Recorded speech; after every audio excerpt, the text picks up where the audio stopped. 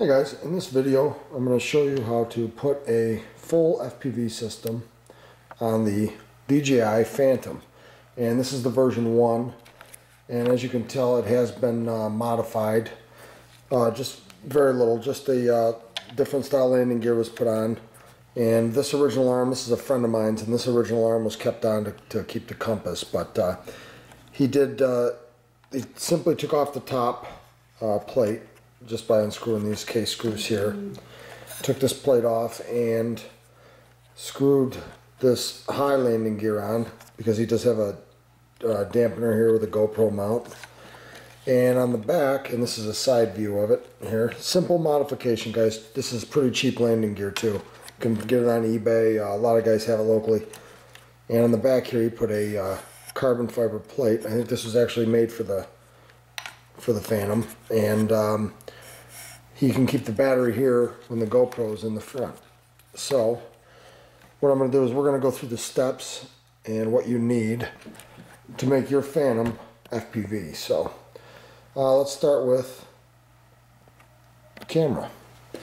Now this is just a regular, this is a Sony, this is a 700 TV line camera. It's really nice, it's got good video quality. It's a little on the heavy side with this case, but it offers good protection, and it has this nice mount so you can put it at different angles and just tighten these screws up and it'll stay. And also it runs on 12 volts. Now the basics of what you guys are going to need, and the OSD is always optional, you really don't need that to start, but I'm going to put it on this and show you how, is you're going to need a video transmitter, and this is an immersion 600 milliwatt video transmitter. You're going to need a camera. Okay, so these are the two basic things here. And some optional things you could do are, once you get it wired up, you can put a video switch in. And this is a cheap one from Hobby King. And this you can control up to 3 different cameras. So if you want the FPV camera, let's say on the frame, so your horizon's true, you can switch to the gimbal camera like the GoPro using something like this with one of your extra radio channels. It's a really cool thing to have, and you can do a lot of cool things with it. So we have these two basic parts you're going to need for an FPV system. Now on the other side of that, I have the Fat Shark Attitude, and these are my SD goggles here. These are my Fat Shark Attitude SDs. What's nice is this is the receiving source for the video. So this has a built-in 5.8 gig receiver, and I'm using the same frequency. And this is very important. You have to be on the same frequency for these to work. Or if you want to use 1280 or 1.2G or 900 megahertz, then you'll need a separate receiver for your ground station so you can view the video, whether it be through goggles or a monitor, something like that. So you need something to receive the signal. Now with this case, I always fly with the goggles, so I'm just going to use the receiver that's built in, which is already on 5.8. Now in this tutorial, I'm also going to show you guys how to hook up a simple REMZIBI OSD, which pretty straightforward. It's got a return to home button, video in and video out. You got ground and signal here. And then these are your voltages. You have 2 voltages in. Let's say your motor and your video. And this is your GPS antenna. This will give you your distance from home, altitude, airspeed, variometer, gives you your longitude and latitude locations, battery voltages, timers. There's a really ton of features on this, nice open source, so you can get in there and change things around on it. And I'll show you guys the REMZIBI program also, which looks like this, where you can change your screen around. So 2 big things to remember first, guys, is the camera. Now there's two different voltages that are out there for cameras, and one's 5 volts and one's 12. Now this one's 12 volts, as you can see there. So and this, I know this looks really confusing, and you know what, the first thing I do with this, honestly, is I cut this off. And we're going to get right to these wires down here. So another thing you need is a nice, decent pair of side cutters. And I'm going to leave myself some room here, because we can always cut them shorter, but we can't get them longer.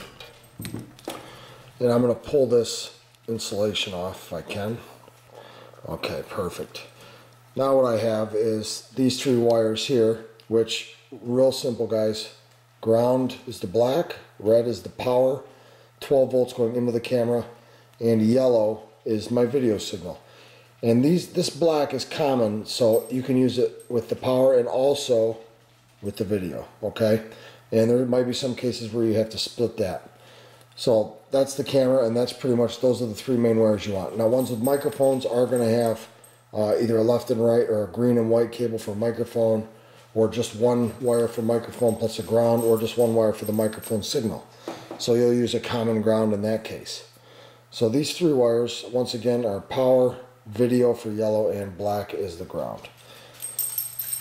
Now we go to the video transmitter, and these can really be, you know, confusing, but first look at them, they're really not that bad.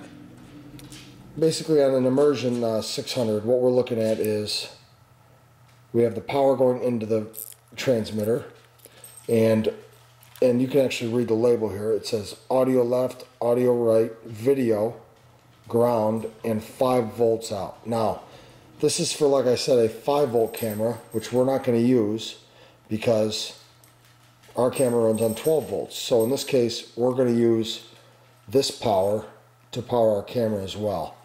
And the video and the ground we're going to use, these two grounds will actually go together in this case. And the audio we're not going to use at all. We're just going to go for video on this quick setup, okay? So on the REMZIBI, which I showed you guys these wires, the first step we're going to do is we're going to want to get our power. And I'm going to run this with one battery. This is going to run off the flight battery, so I'm pretty much going to unplug VCC. There's VCC 1 and ground, VCC 2 and ground. I'm going to unplug 2. The power to the unit and the engine is going to be going through VCC 1. Okay, so we're going to make sure we got clean leads there. And we're going to also hook up the Fat Shark to this as well. And we're pretty much going to join these together so they're both getting power, okay, into a JST or the Fat Shark power filter. Now this is so you can use a balance plug on the same battery or a different battery. In this case, I'm actually going to skip this out and we're going to plug it into a JST. Now on the Phantom, what I did was, this is pretty much just an extension from inside here, as if you can see in there. There's a battery extension in there. And this is just an extension off the board to give me power, okay, which is real easy to run, guys. It's just go to the main board, hook up this is a JST plug, and it's going to power my video transmitter and my OSD and my camera all in one. So this will be a pretty portable system here. So what I first want to do is I'm going to put these power cables together, and I'm going to attach them using so I'm going to solder them up, okay, and then we're going to worry about getting the video, and I'm going to show you guys how to do that. We'll come back here in just a sec. Okay guys, we got the power done, and I got both cables going to a JST plug, okay, for my power connection on the Phantom. And the next step is pretty much going to be, we have power, so that's the first problem, and that's pretty much solved. Now the next step is going to be to run the video, okay, and what I like to do is I like to work my way backwards. I'm going to start right at the camera, at the source of the video, and work my way into the receiver. So, and we're real quick, if you look at the back of the REMZIBI, which, there we go, the top two are going to be the AV in, which is the video in and the ground, and the AV out and the ground. So I'm going to take the top two wires, and I know going in is going to be coming from the camera, okay, and there's two ways we can do this. Now this is the time if you want to add a video switch so you can hook it up to your GoPro.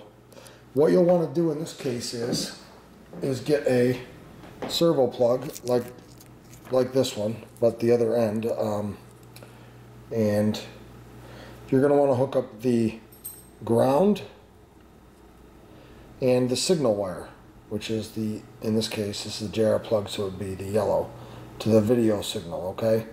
And what that's going to do is you're not going to need power, because you don't need any power going to this. This is just for video and ground coming into the OSD. And what I recommend is, if you guys are going to use a three-way video switch, is you're going to want to put pretty much you're going to want to put servo plugs on your cameras, and there's already one with the GoPro cable, and we're going to do that now, and I'm going to show you guys how this all comes together nicely. So it's nicely, and it's plug and play, so you can just unplug certain cameras, plug a new camera in, and you really understand the concept of power and everything, so it all works in harmony. Okay guys, so in this case, this camera it's a different board camera from the one I'm actually going to use for this build, but just to illustrate what I'm talking about is this servo wire is plugged into it, and we have our ground, our signal, and our power, and this is power to the camera. Okay, so what we want to do in this case is it would actually go into this video switch, and let's say camera 1, which is right there. And we're going to make sure you want to pay attention to whether it's signal plus or minus. And we'll take our plug here. And I got it backwards. Here we go. And this camera would be plugged into camera 1. Now, you're probably wondering, with these two wires coming out of the REMZIBI for video in and video out, what we're going to do for power. Because one thing with the REMZIBI is there is no power. Okay, so for the cameras, as far as coming out of the OSD, so we'll set the OSD aside for a minute here, and we're just going to talk about the video transmitter.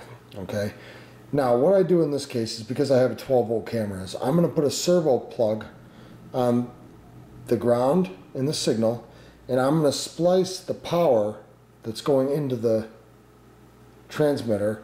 And I'm going to use these three hooked up to a servo plug like this, and that would go into my video out on my switch. So, and I know this is confusing, but I don't want to use, the reason why I'm saying this is I don't want to use 5 volts out. I want to use 12 volts out for my camera. So what's going into the transmitter here, I'm going to splice that and run just the hot wire to my camera. And what we'll do is we're going to take the video in the ground and then the hot wire from the power, and we're going to run to a servo plug like this for my video switch. So I'll do that now. Okay guys, real quick, I wanted to show you how it's wired up here. And what I do is I have my power coming into the video transmitter, my video and my ground going into the video transmitter, and what I did was I jumped the power to go to the camera because it is a 12-volt camera. So I have it plugged into the Phantom here using that external plug that we have to power it up. And ignore the blue light, that's for the GPS, the on-screen display, which I'll show you guys next. But if you can see, and this is just the transmitter and the camera hooked up, and I have video. And this is through my goggles, so it might be hard to see, but the video is crystal clear, and it's working.